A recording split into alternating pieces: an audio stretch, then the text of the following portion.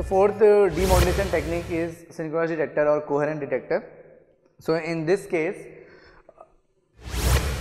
first of all we'll multiply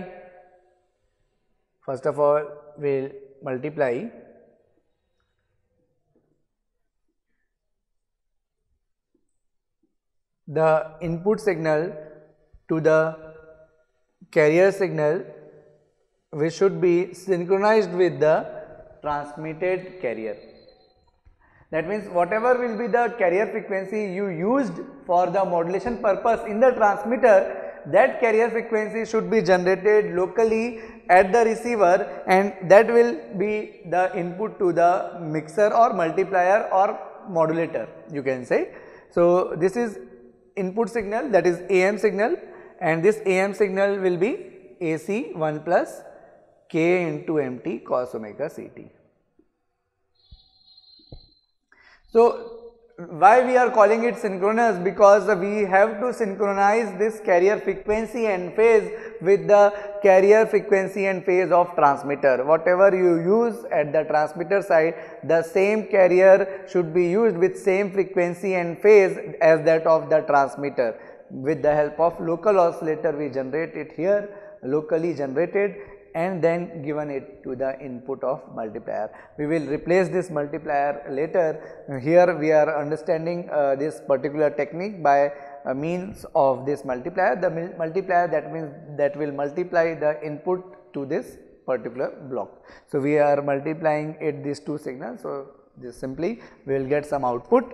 Actually this is nothing, not a multiplier, this is actually a modulator, but here we have not seen the balance modulator, so that's why I am using multiplier here, and then we pass this output of multiplier or modulator through low pass filter.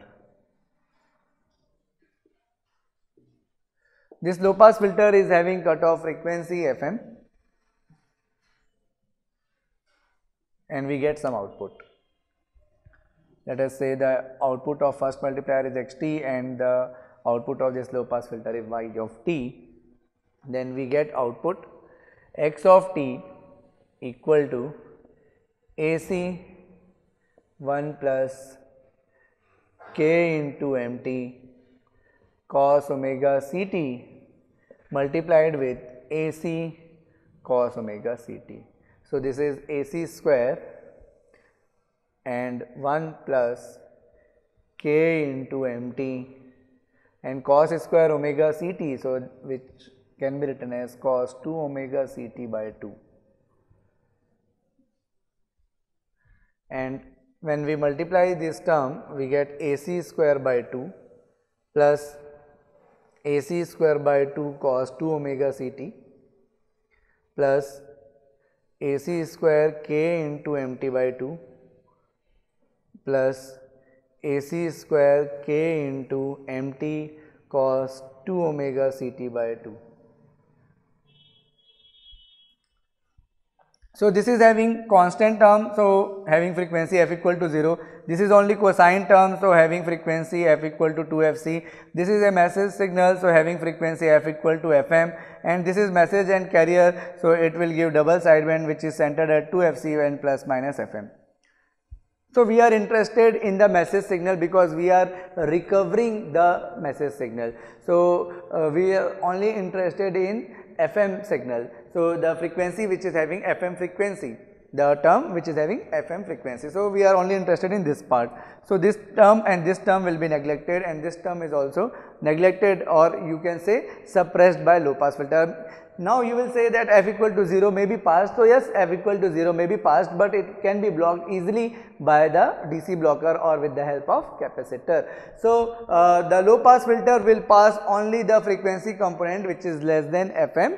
So this component will pass, and this is suppressed or this is blocked by the DC blocker, and these two terms will be suppressed because they are high frequency term. So output of this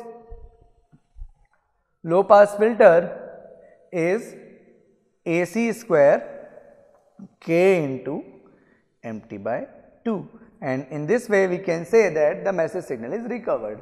So this is also one of the method to recover the message signal from AM signal. So we have studied 4 methods.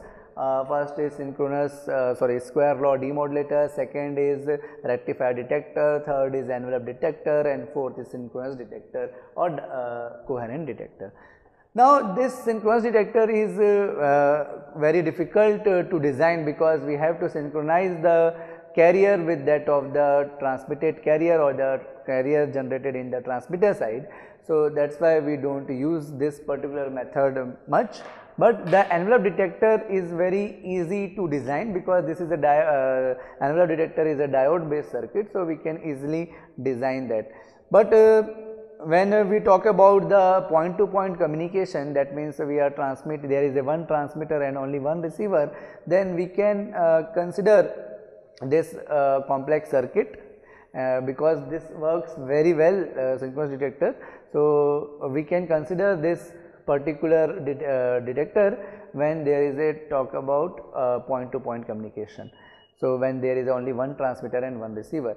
But in case of AM broadcast, when we broadcast where we have one transmitter and many receiver, then it is difficult to design so many number of complex circuit. That means it is difficult to define so many synchronous detector. So in case of AM broadcast, we consider only envelope detector as a receiver circuit, and the transmitter actually transmits high power signal. So we consider the transmitter as a complex circuit. So because to transmit that high AM signal, we required high power. So we consider AM signal in that case, because we have seen that the AM is a waste of power, because in case of AM we have to transmit the carrier signal. So that carrier signal is used in the envelope detector inherently, which is actually not locally generated. But in case of synchronous detector, whatever the carrier frequency we use in the transmitter side, that should be used in the receiver, and that is actually locally generated. So the receiver become complex. So you should remember this thing, that is due to the point to point communication, the transmitter and receiver may be complex, and because we have to design only one receiver. But in case of AM broadcast, there will be a many receiver and only one transmitter. So we try to make the circuit simple, and for this because we have many receiver, we will consider receiver as a envelope detector when we transmit AM. So this is all about demodulation of AM, and actually this type of question is asked in your PSUs, where they can be asked where the AM in case of AM broadcast, what can be the method used in demodulation of AM. So in that case you will say that the synchronous detector is difficult to design, and that is why we use envelope detector as a AM receiver in case of AM broadcast, because in AM broadcast there will be many users.